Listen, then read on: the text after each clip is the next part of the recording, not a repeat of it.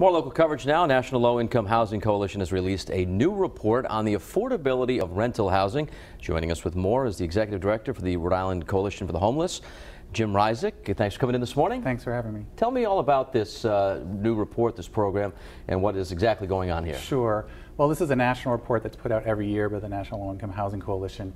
And to be clear, there's nowhere in the country that's affordable for the very low-income earners in our country. But Rhode Island ranks 19th, and 1 is the worst. So we're up in the upper tier. And that's for a variety of issues. One is we have a higher percentage of renters in this state than the national average. We have 40% who rent as opposed to 36% nationally. Okay. We also have very, very low vacancy rates, over 4%, and the national average is over 7%. So with high demand and less available, people find it really, really hard to find a place, number one, but especially low-income people find it hard to find a place that's affordable for them. Okay, so what are some options for them right now? Sure. Well, our community development corporations across the state, they're nonprofits that build low-income housing or rehab it, and so they are looking to do all sorts of projects to make these units available to people.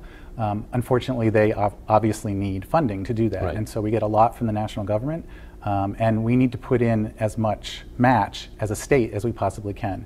We've had 2 affordable housing bonds over the last 10 years that have built just under 2,000 units of affordable housing, so that's gone a long way to helping alleviate the pressure.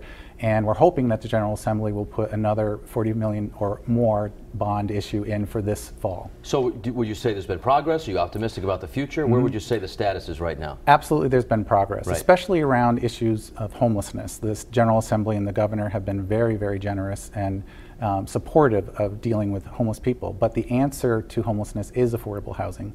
So we have to go beyond just the very, very lowest income people who are falling into the system and prevent people from coming into the system altogether. So if there's anyone at home watching right now that's saying, wow, he's talking exactly about my situation, is there anywhere they can go, maybe research it online, a phone number to call?